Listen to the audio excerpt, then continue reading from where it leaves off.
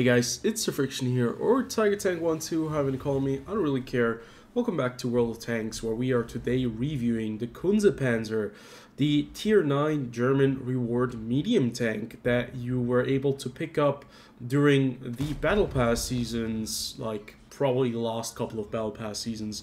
This vehicle has been in the game for, I think, more than 2 years now, and it's quite cheap. So usually it costs you 9 tokens to get, and I think it's one of the best choices out there next to the AE Phase 1. But we're going to be focusing on this tank today, nothing about the AE Phase 1. We're going to do that in a separate video, and we're going to be talking about why this tank is really cool and why I think it's like one of these great tier 9 tanks that have been added to the game that really do add something to World of Tanks without causing a massive headache in terms of balance.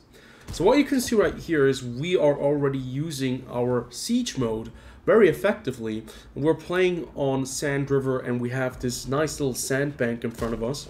What you need to know is that this tank has a 105mm gun, which has the ability to run in siege mode or in travel mode. And when you're in travel mode, your DPM is higher, your mobility is faster, but your accuracy is worse. And in siege mode, your accuracy is better and your gun depression is better, but you lose some DPM and you also lose the mobility. So it's a really weird mix where you need to learn how to adapt and when to use the right mode. So when you're first playing this tank, it's a very difficult kind of vehicle to master at first, but once you get the gist of it, you know when to use the travel mode, when to use the sniping mode, the siege mode. You're going to be really enjoying the maximum benefits you can get with this tank, because you can make it into a really awesome sniper, and at the same time you can also make it into a really fast light/medium tank, because it also has some good spotting values. So that makes this tank really cool, but at the same time you're kind of never able to use all of the benefits at the same time. You always have to choose one of the things. So far so good. We are already at almost 3000 damage. We have taken one shot by the CDC. We bounced another shot by the CDC on the turret.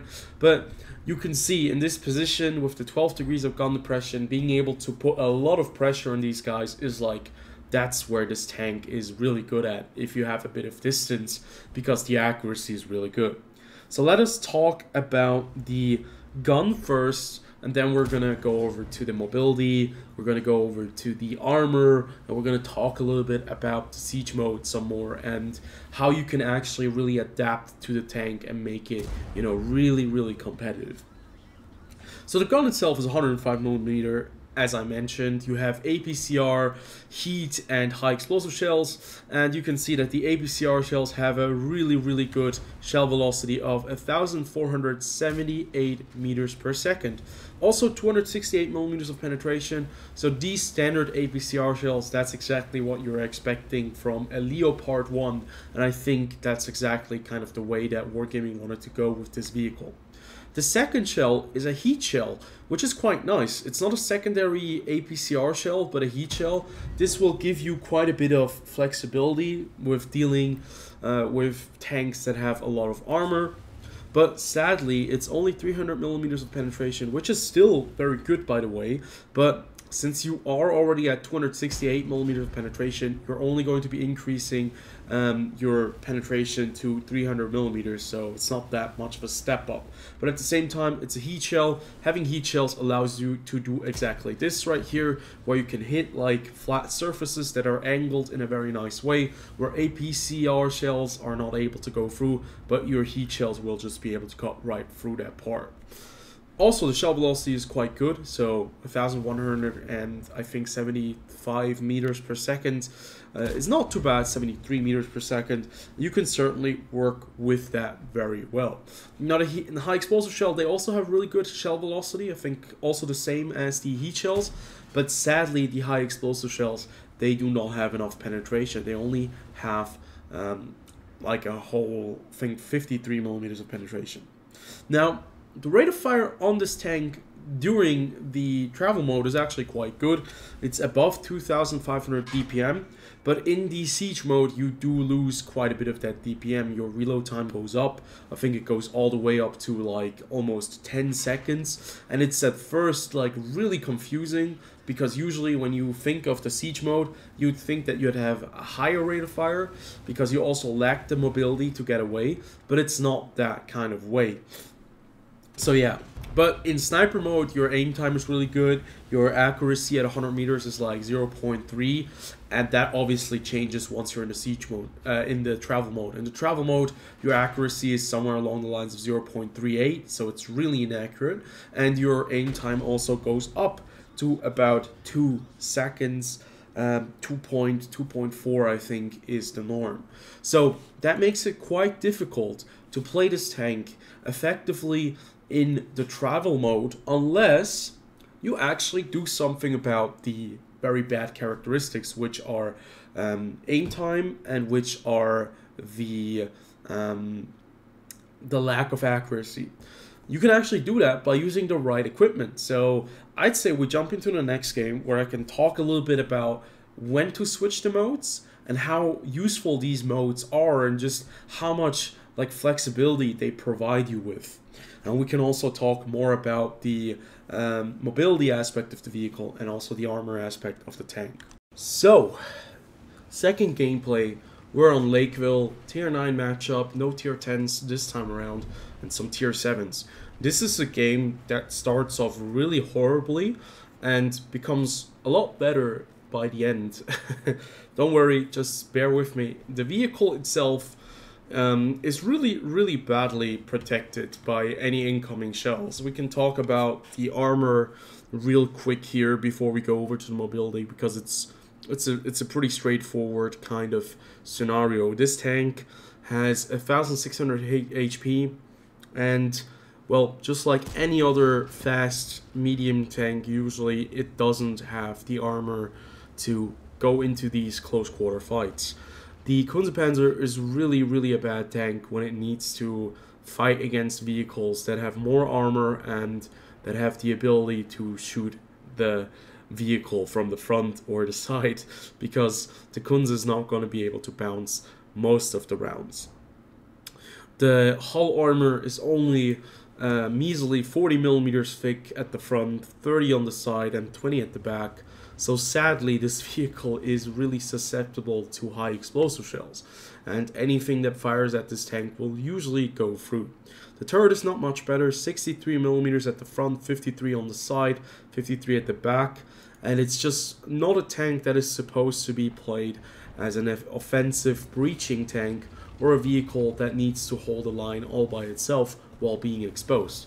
You can see that the Kunze Panzer on the enemy team is currently trying to push the 1-2 line, which is probably the worst place a Kunze Panzer can be in, because the very first time he will move around the corner and he'll expose his turret or whatever, he's going to get massively obliterated by something. So he's already at 26%, and you can see that he's not doing so good.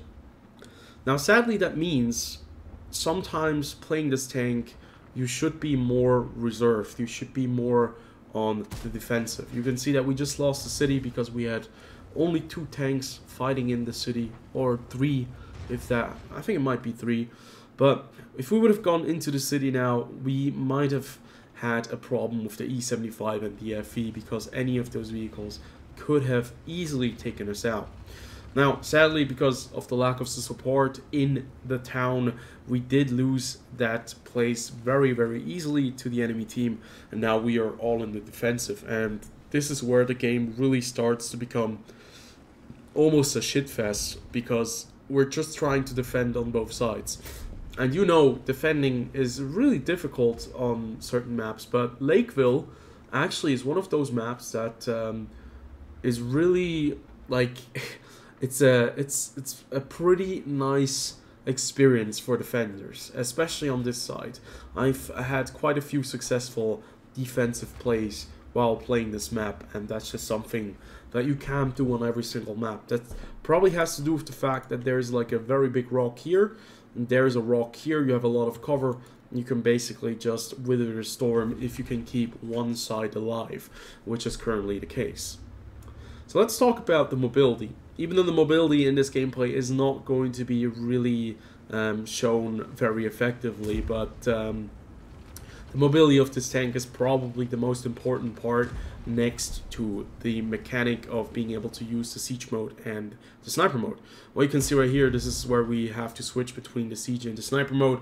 And you have the 2-second timer where you have to wait where anything is going to be happening, and sadly that's also the time where you are most vulnerable. And you can see just how quickly we took 2-3 shots 2 times from the KV3, and it really hurts, and you lose a lot of HP because your tank doesn't have the armor to work with that.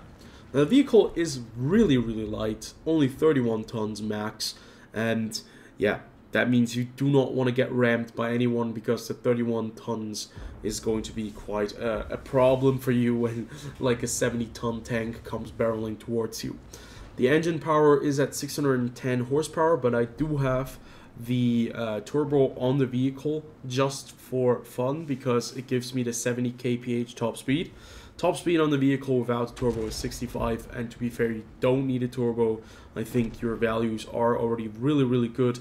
65 kph and also 21.79 horsepower per ton. It's also something you can work with. But sadly, what you can see right here, the problem between switching the siege mode and the travel mode sometimes generates really awkward scenarios where you don't want to switch into the siege mode because you want to keep the DPM, or you just want to get away really quick. And you can see I'm making some really big mistakes here. I'm almost dead. I get really lucky with the next shot because somebody retracts me. It's the FV. And we're still alive by this point, and the game is looking really badly for us. We do not look very competitive, and we look like we're about to get absolutely curb stomped by the incoming flank. But it turns out we still have a couple of fighting tanks on our hand, and we still have quite a bit of HP. So yeah, the tank is fairly fast. Its turn time is okay with 42 degrees per second. It's not the best, but I think you can work with it. The turret traverse, on the other hand, is a bit lacking though, with 37 degrees per second, especially considering you have such bad armor. It would have been like nicer to see a faster turning turret, but I think you can still work with it. Now, the switch between the modes is 2 seconds, and these 2 seconds are really critical. And it's really important that you know when to switch and when not to switch, because this is a very unforgiving tank because of the lack of armor that you have. And you can only really work the Kunze Panzer very effectively if you know exactly when to switch the modes and when not to switch the modes. So this is really essential if you want to have good games with the Kunze Panzer. So right here you can see our defense has actually been really effective. We're also able to do some damage on the Scorpion G and on the E75 in just a second. And it just shows you just how good these defensive positions can be on Lakeville in the south. Because you just have so many damn alleyways, or so many like places where you can hide your vehicle, and you can have a crossfire that really messes with the attack. So it's quite difficult. Talking about the spotting as well, the tank has 400 base view range, which is really good. The Kunze Panzer can be played very effectively as a light/medium tank. A light tank with a very competitive gun, because it can be really fast and it can reach like positions that even light tanks can maybe not reach as fast as the Kunze. If you're running around with 70 horse or 70 kph, you're certainly going to have the speed advantage on some of the light tanks, and I think that is a really nice feature to have. So if I would be playing this vehicle, which I have been playing this tank, the loadout I have chosen for me personally is, on the one hand, you could go with a turbo for the mobility slot to give you even faster, or to get yourself even faster, where you can actually be an active scout. You can go with CVS in the secondary slot when you're doing the field modifications for the Kunze and you're upgrading it to the scout specialization for the second slot, you can also go for the coated optics as an equipment piece. But at the same time, I think coated optics is maybe not needed on the tank because the view range of 400 meters base is already pretty damn good. Having said that, you could go with the vertical stabilizer if you want to make the tank more competitive fighting in the travel mode as we are in right now. It would decrease your dispersion values quite drastically, and you might be in a position where you don't have to rely so much on the sniper mode. But since I still switch often when I play this tank, I personally didn't go for vertical stabilizer, but I did play a few games with the vertical stabilizer and it did feel quite nice. Also, in field modifications, you can increase the accuracy or decrease the dispersion. And if you do that, you can certainly make this tank actually quite a viable choice in travel mode. Just the aim time is still going to be a bit lacking and you will never feel as snappy as with the sniper mode or the siege mode. But either way, my setup currently is I'm running a turbo, I am running a gun rammer in the second slot because I don't have like all of the field modifications yet, and finally I am running coated optics to give me better spotting. But I think I would probably switch out coated optics for CVS, put CVS in a secondary slot, and then go for the scouting specialization to help me spot all of these nasty little light tanks on maps that are very open. That's probably one thing that this tank can do really, really well, and why it's such a nice vehicle that kind of is able to be a hybrid of sorts. So let's talk about my final verdict. Is the Kunze Panzer worth your time? Is it worth those 9 tokens? I think absolutely yes. This is a tank that is great for players who like light tanks. This is a tank that is great for players who like medium tanks, like fast vehicles, players who want to have a reliable gun, who want to have like special mechanics like the siege mode and the travel mode. This is really cool, and I think this is something that adds more to the game without breaking the balance. I think the Kunze Panzer is really difficult to master. It's a tank that really is rewarding if you play it and it works out, but it's very frustrating when you are unable to really well, it's pretty frustrating when you are not able to get yourself out of the siege mode fast enough to run away, or maybe if you are in travel mode and you miss the shots because you are a cheapskate and you don't want to go into the siege mode. And it can be a bit frustrating in that scenario, but you can see like all of the abilities, like the travel mode, siege mode, has enabled us to rush all the way over to the enemy side, get into the position, knock out the artillery, get 2 shots into the Tiger II and the SMV CC56, and now we're also running away from Object 777 version 2. It just shows you like how great it is to have the siege mode and the travel mode together. It's really great. The only downside is the very long time it takes you to switch between those modes, but that kind of also balances the tank. If the siege mode or the travel mode was just done like a lot faster, I think the tank would be too good for its own sake. But right now, I think the Kunze Panzer is in a place where it's really, really competitive. It's a lot of fun, and you certainly can have really good games if you master the switch between the siege and the travel mode. And that's why I would say this is for me a 10 out of 10 of a vehicle, because it combines a great gun, it combines a great platform, it combines a lot of gun depression, it combines great mobility, it combines great view range, all into one package, with just the only downside being that you can't have it all at the same time and you have to kind of choose between the siege and the travel mode. But if you get the hang of it, you have a tank that is really capable of doing all of it at the same time. Like, you just have to kind of micromanage the siege mode and the travel mode. Other than that, this is a great tank. Probably my favorite tank that I've played in the year 2022. Out of the medium tanks, I played a lot of medium tanks. I think this is my favorite tank I've played in this year because it just combines like a whole set of great things into one, and it allows you to have like a very cool novel feature with the mechanics without breaking the entire game into like several pieces like the BZ-176 is doing right now. So I hope you guys did enjoy this review. As always, comment, like, and subscribe, and I'll see you guys on the next one. Until then, have a nice week, and I see you on the next video.